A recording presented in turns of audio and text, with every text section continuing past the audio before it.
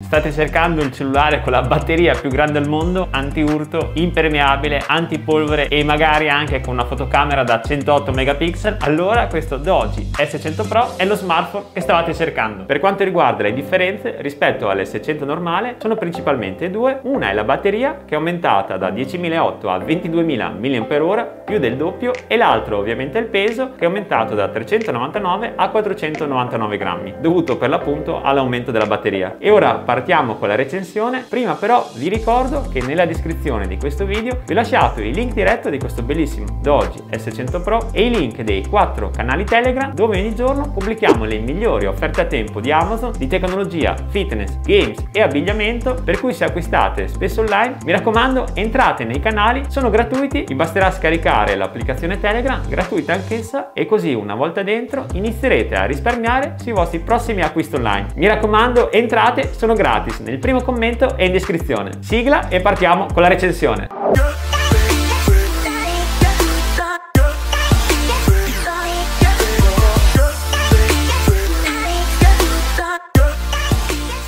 Tiriamolo fuori dalla busta. Oh mio Dio, è veramente un battery phone. Mi piace da matti le auto posteriore. Guardate anche il mega LED proprio da campeggio e anche le telecamere. Comunque dopo lo andremo a analizzare nei minimi particolari. Troviamo anche la linguetta protettiva dello schermo. Ovviamente c'è le istruzioni, la garanzia, le salviette che servono a fissare la linguetta protettiva. Il caricatore è dotato di slot tipo C ed è anche compatibile con la ricarica rapida a 33 watt. E per finire non può mancare il cavo di ricarica di tipo C. Ricapitolando, questo è tutto quello che troverete all'interno della dotazione base. E ora andiamo a analizzare il telaio. Monta uno schermo touchscreen da 6,58 pollici in Full HD Plus 2408x1080 con refresh rate da 120 Hz, e sempre nella parte frontale troviamo anche la selfie camera Sony da 32 megapixel e il doppio speaker, uno nella parte superiore e l'altro nella parte inferiore. Nella parte destra troviamo il regolatore del volume, più e meno. Noto subito che è ben zigrinato, sentite, per cui ne aumenta notevolmente il grip durante la pressione, e sotto troviamo il tasto d'accensione e spegnimento che ha anche il sensore di impronte digitali. Nella parte inferiore troviamo lo slot tipo C di ricarica, ben protetto da questo gommino protettivo che ne aumenta l'impermeabilità. Adesso lo andiamo ad aprire, eccolo qua. Il microfono e anche il gancio per poterlo attaccare alla cintura. Nella parte sinistra troviamo il tasto personalizzabile, anche questo ben zigrinato, e lo slot per le SIM.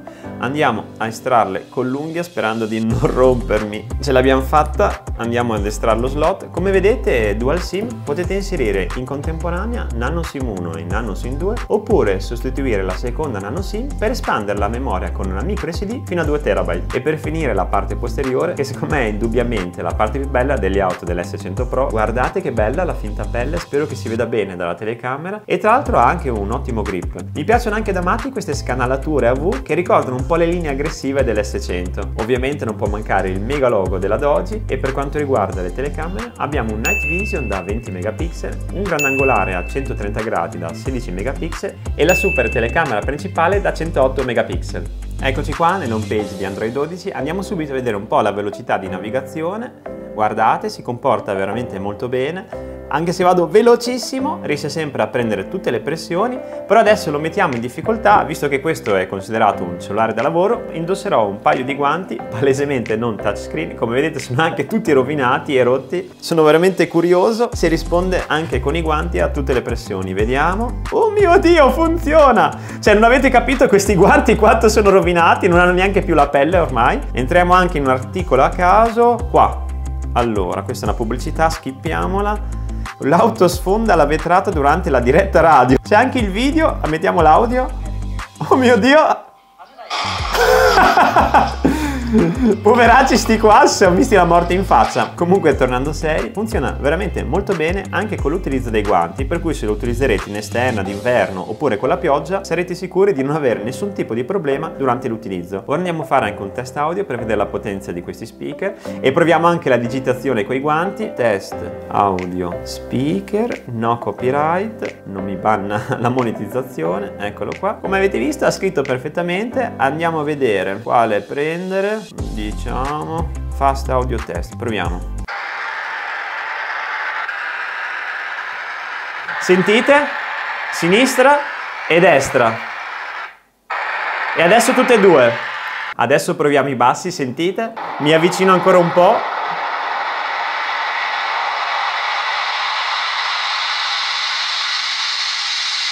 È veramente tanta roba. Facciamo un tour delle impostazioni. Qua ci sono tutte le impostazioni tipiche di Android: aereo, scheda SIM, dati mobili, wifi, altre connessioni come l'hotspot, notifiche, display. Le due che ci tengo a farvi vedere sono la batteria, che è uno dei punti di forza di questo S100 Pro. È una batteria al litio non rimovibile da 22.000 mAh che ha un'autonomia di 1536 ore in standby, praticamente 64 giorni, 100 ore di chiamate. Potete stare al telefono più di 3 giorni consecutivi. Ma le sorprese non sono finite, perché è anche dotato di ricarica inversa, ossia potete utilizzare questo smartphone per ricaricare altri dispositivi come cellulari o tablet. E ora lo andiamo a testare. Andiamo a prendere il cavo di tipo C, apriamo la linguetta protettiva nella parte inferiore, ecco fatto, e adesso prendiamo un altro cellulare, inseriamo lo slot di tipo C e guardate, si sta cominciando a ricaricare. Ma adesso, visto che voi siete un pubblico molto esigente, provo anche a caricare un super speaker. Questo qua è il bellissimo della Gravaster che ho recensito nello scorso video. Se per caso vi interessa vi ho lasciato il video qua in alto. Andiamo a collegare anche questo.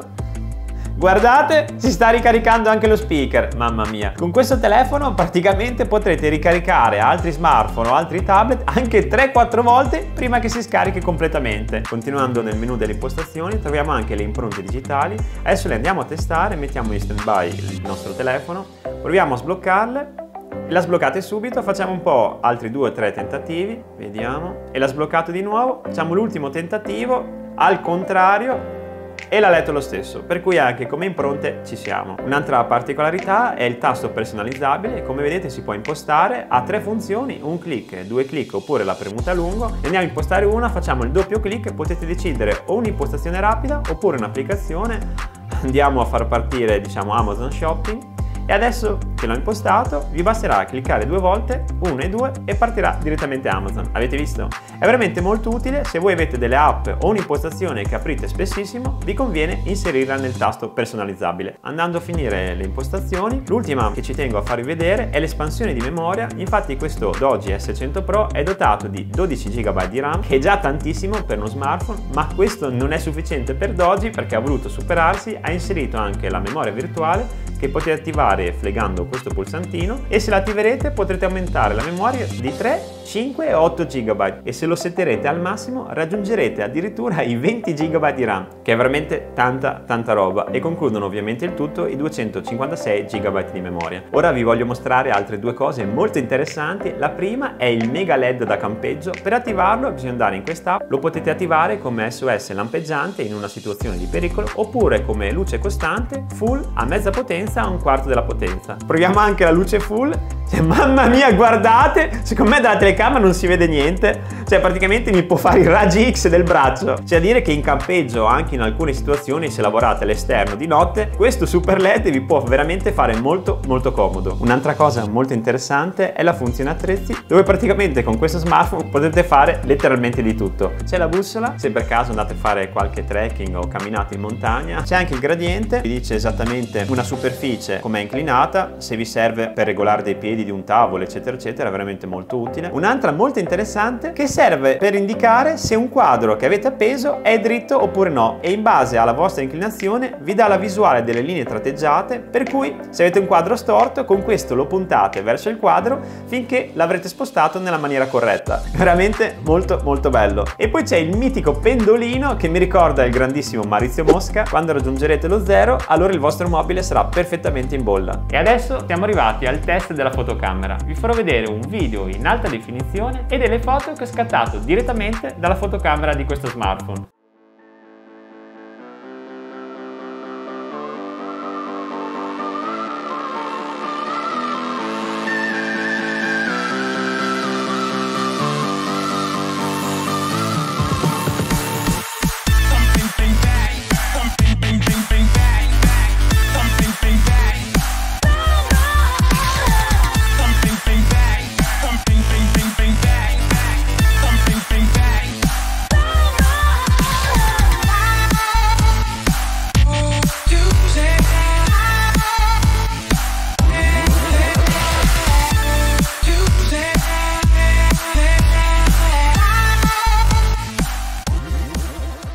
Ma ora arriva il bello, perché vi mostrerò anche un video e delle foto che ho scattato direttamente in notturna con questo super night vision.